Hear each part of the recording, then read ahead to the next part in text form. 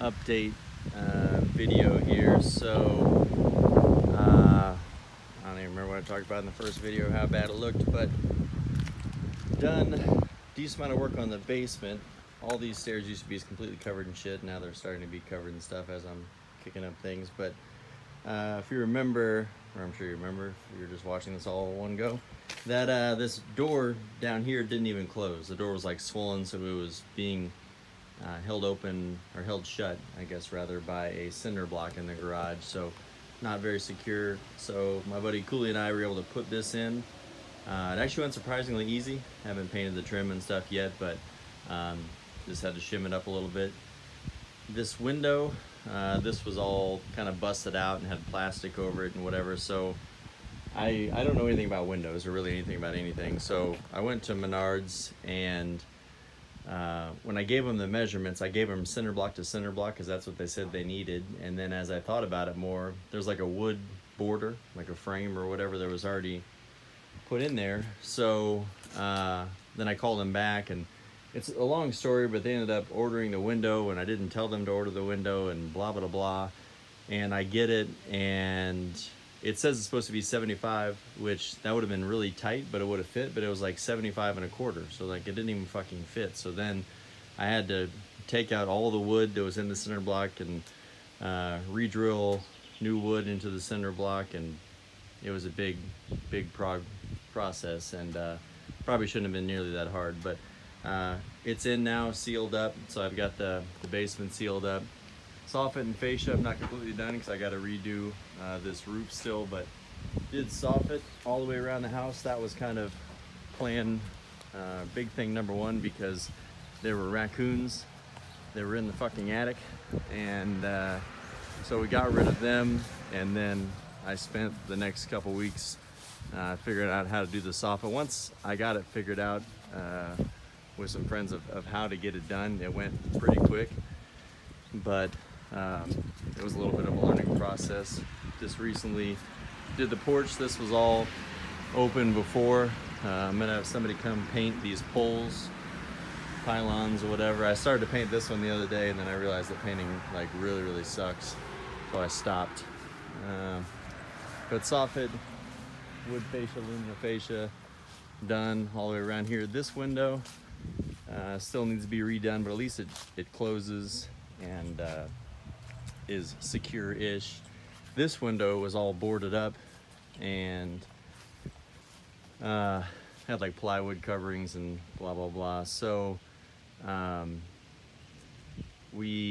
measured, instead of getting a custom window, I just measured the opening, and I got a 24, a 32, and a 24, and they actually fit pretty good. I had to put some board framing around there to kind of bridge the gap a little bit. I still need to put the trim piece in here. Haven't done that yet, but overall it came out pretty easy, and I saved myself like $100. I'm not getting a giant custom window, so the window in the front of the garage is the same size, so that'll be easy when I go to do that.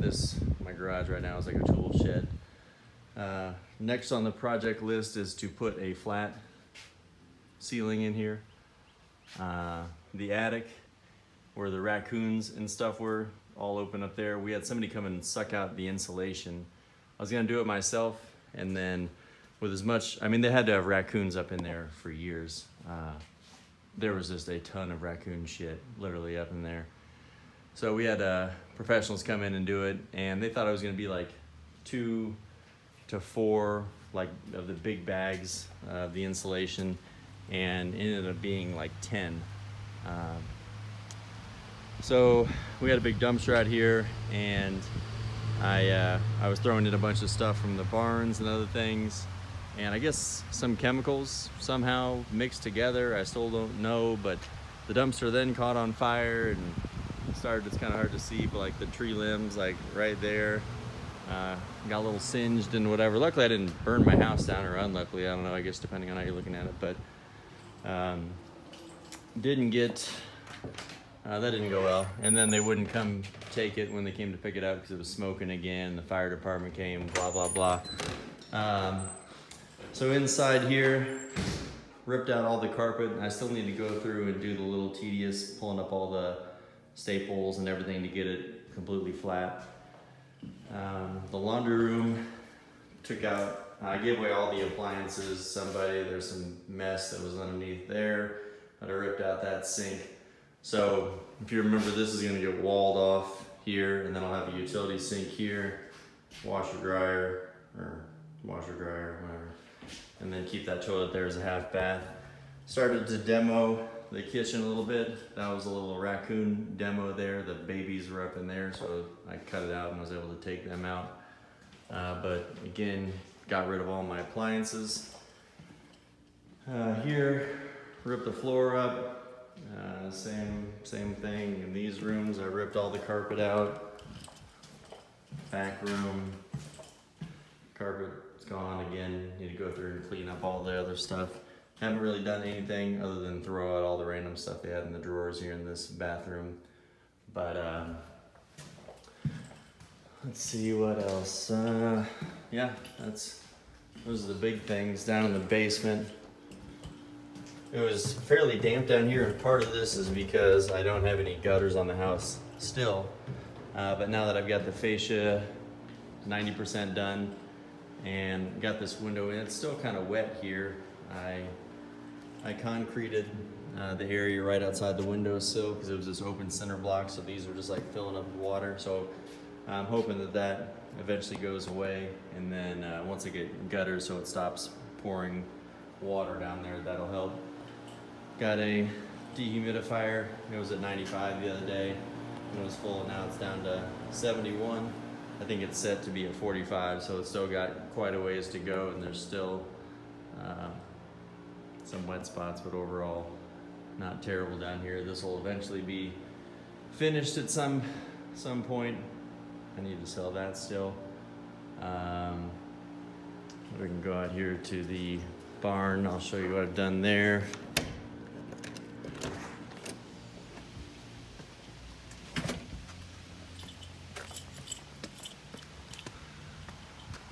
So originally, I planned on building a pole barn out there. I still will, but these barns, the more I clean them up and stuff, have actually are not in bad shape. They just look a little rough, some aspects of them. But I'm gonna cover, so this roof of that barn, that aluminum roofing is what I'm gonna use to put along the side of this barn. I still need to do some buttoning up of things like that window has a little crack out of it there. I need to fix that, and then board up these little doors and stuff so animals and whatnot don't get in. This big window here, it used to just kind of flap in the wind, and I got rid of the rotted wood, put more boards down there. I made my own little plexiglass window to replace that one, and then secured it so it's not flapping around anymore. But it's got it's got cracks, whatever, but it's got a good flooring in here, electricity, and I think this will probably end up being my wood shop at some point. Go over here to the barn. So this first bay had a ton of shit in here, cleaned it out, bought a trailer, but it's a pretty big area. This back all needs to be replaced. If this wasn't here, this thing just like waves in the wind, so that whole part has to go back there. I'll talk about that more in a second when I go around. And then the middle part of the barn is where my buddy can hopefully park his big ass truck that I'm letting him park in there. But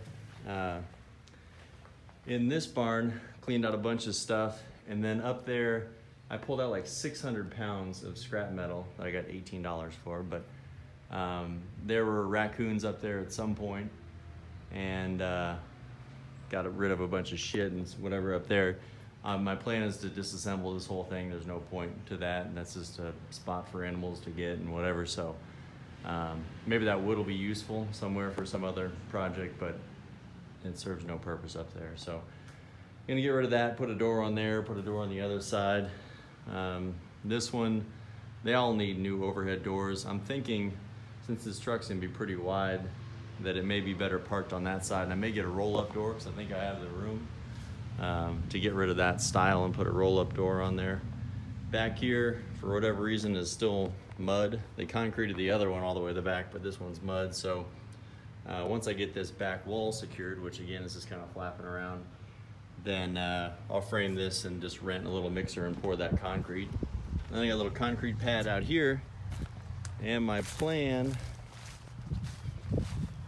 is to put a deck out here. So maybe like, I don't know, 12 feet, 14 feet high or something like that. Have an elevated little, I don't know what I'll call it, a rooftop, because it's not a roof, but just like an elevated deck. And then I'll maybe have a roll-up door there, or a traditional garage door there, so I could pull a car out on this thing if I needed to for some reason to get it out of the way. But I want to use this as a tall patio, because I feel like just being up is cool, and have a staircase or whatever on that far side. And those are the current plans. I haven't paid anybody to come do anything yet other than removing the raccoon insulation. So I've saved a ton of money, thousands of dollars doing this stuff myself. Nothing has been super easy, nothing has been super quick, but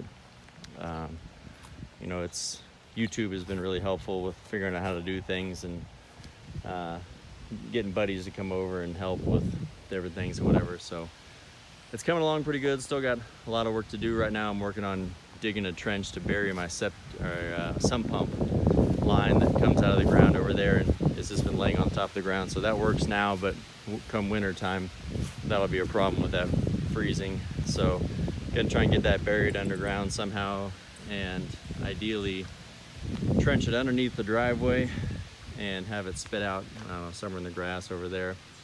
I'm waiting on, it's been raining like every day. So as soon as the rain stops, I've got a buddy that's gonna come and gravel my driveway. So all the way to the road over there, down through here, all this to the road. And then also basically this whole like grass area here that leads up to all three bays of the barn will be gravelled. And then the center of the barn is also gonna be gravelled. I was gonna do concrete, but one problem is that if I pour it 4 inches, which is all I need, and then I drive a cement truck on it to pull my pole barn out here, they're gonna destroy it. So do I really wanna pour 6 inch now? No, I mean, I guess they could pull through the grass and just rut that up and shit, I don't know. But either way, I gotta put a rock base down, whether I'm gonna concrete now or concrete later. So I think that'll just be the first step, save a little money by not concreting now or asphalting or whatever I'm gonna do, and just see where it goes. But that's kind of what am I at, 5 week update, what I've accomplished. That doesn't seem like a ton. I've thrown out, burnt hella shit. They left a couple dressers and other stuff. I sold a dresser the other day, and I'm selling another one today, another one tomorrow. So not for much, but it's something. And then I gotta probably worry about these trees. I feel like if something can happen, it will happen on this house, considering. So I probably need to take off this